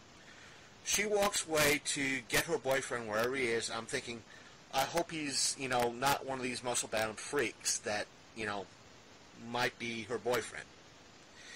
But her friends are all hanging around me saying, don't worry, she gets this all the time when she wears this particular cosplay. It happened to her this past Halloween. Don't worry about it. She shows up with her boyfriend, who, let me put it like this, is skinnier than you, Randy. And I looked at him like, I could take him. I could probably take him. But she turned to him and said, do you know what, she's pointing at me furiously. Do you know what he told me that I looked like? And he just gave up right then and there and just gave her the hand sign saying, well, what? And she turned to him and said, well, he called me Carmen Sandiego. He just gave her the once-over and did the hand up to down like as if to say, well, you do. That's when her friends started laughing at the whole situation. The guy at the DC booth he couldn't stand. He was bracing himself on the table. He was laughing so damn hard. I was on the floor because I couldn't stand. She didn't stomp off. She stomped off anime style, which caused everybody to laugh harder. Ooh. And it was like a bad day for me anyway. And it just popped the mood way up. Like, you just made my day. I'm telling this story for years, and I have. So it's stuff like that just makes your day. But again, before we're running kind of low. What are your tips for the first time convention goer? Oh man, what are your tips while I have you here? Oh jeez, I think it's really subjective. I guess the biggest thing is try to have fun, as always. Because try to have fun, make the best of a situation. Because even if you go to a small con that's kind of a bust and not a lot to do, if you're with the right group of people, you can still make a damn good day out of it. Right. I know I've had a lot of great... if you go to a celebrity, don't try to embarrass yourself. Or do that's your thing. Yeah, sometimes it happens. It happens. It happens. If it won't happen, it will happen at some point. You will geek out. If you are going to be there all weekend, please bathe. Yeah. And if you're kind of like those like myself that are on the plus end of things, I recommend to all of you, Walmart sells kind of wipes for $1, 40 wipes for $1. So if anything, if you feel like you're getting a little bit sweaty, head to the men's room, use a wipe, kind of minimize things until you get back to your hotel room. Please hydrate. Yeah, hydrate. Okay. So, I went to a show a few years ago, a music fest called Nerdapalooza. They were sponsored by NOS Energy. The first year they did the sponsorship, they were giving away free full cans at their booth. So, I know this guy. Do you want to know how many he drank in one day? 5. Keep going. 8. 12. That's way too many. Full-sized cans. And they kept... Those cans are not small. No. Oh, no, he was vomiting blood by the end of the night. Oh. We don't know how he lived. But he lived. Yeah, no. Even 4 or 5 is the limit. Yeah, no. The next year they were they had little cups and were pouring them. Yeah. I'd say, if anything, please drink. For those of you, I know some cons have like water fountains or anything. If they don't, I know con food and drink can be expensive, overly expensive. I know the convention center in DC, it's like $5 for a fucking can.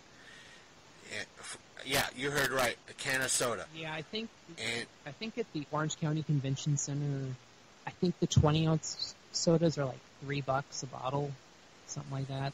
So, if anything, go to a Walmart, go to a dollar store, Family Dollar, Dollar Tree, any place that has a simple water bottle, like a bike water bottle or something like that. Bring it with you. Go to a men's room or a ladies' room and fill it with water if need be. Fill it with water. That way you have most convention centers will not really complain too much if you're using actual water, and that's what it's for. That way you maintain hydration. Yeah. Or, if you're actually putting other beverages in there, make sure the staff cannot smell it. Right. You and I have heard reports from the same people of that happening. Yeah. Because, you go to a convention, someone hands you a bottle of Lipton iced tea. It is told, that may or may not be straight Crown.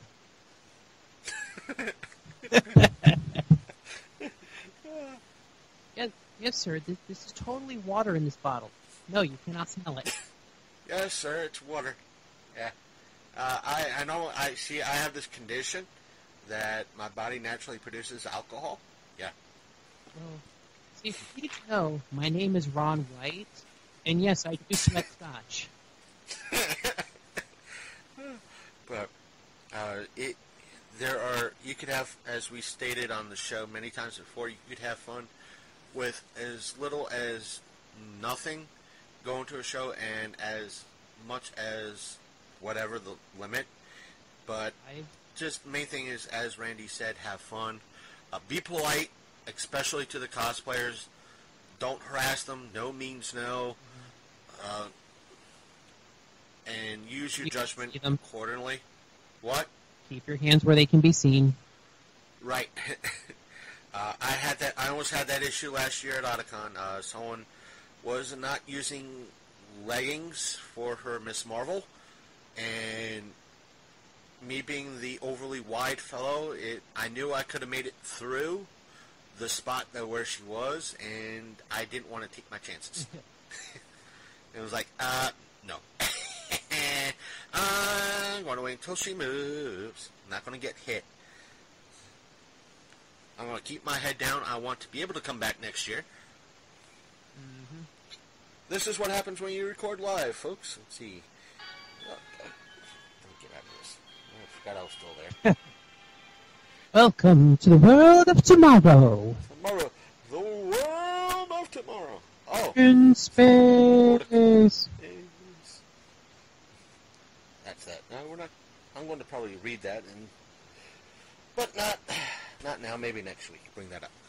When I know there are more. It's nothing against you, Randy. It's that I know a few people that might be coming on next week, and they're a little bit more of a CW fan, so it's something to talk to them about.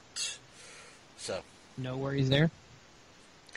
Okay, and we've been on for go close to 2 hours. Do you want to call it an episode? Yeah, I think we're good. It's been a good talk so far. Okay, then therefore we shall. Is there anything you want to promote or anything else like that? Pretty much just all the normal stuff. Go to geekworldorder.com if you want to find the site. Any social media, I'm going to be under Geek World Order. We've got the Facebook page, Instagram, Twitter. Those are the main ones I use, so if you want to connect on social media, those are your best bets. And to help Randy out, I will provide links to at least his main site, his Facebook page, and at least his Instagram in our show notes. That way, if you visit our website, you'll be able to easily click them. And plus, I think a few others. I'll share things around for once the show is posted, Randy. So, and to help promote you and you being on the show. So, after that, anything else? I think that's all I got for tonight. Okay. Again, we wish to thank Randy for being on the show, and we shall. And welcome back, Randy. If you were listening to this, again, if I cut anything out major that you were trying to say, I do deeply apologize. I was trying to listen very carefully in regards to not cutting out what you were saying, and for the most part, I got everything you said and all your agreements and laughter and all that. So there's that. And everybody, his links are in the description to his show. Again, you can find him on Facebook, which is Geek World Order. Twitter and Instagram are both Geek World Order, and his website again is. If you didn't make it out, I'm sure you did. It was loud enough when I heard it on medium volume. It was geekworldordersite.com. So be happy to go over there and read what he has to say and everything else. It was a fun time to have him on the show.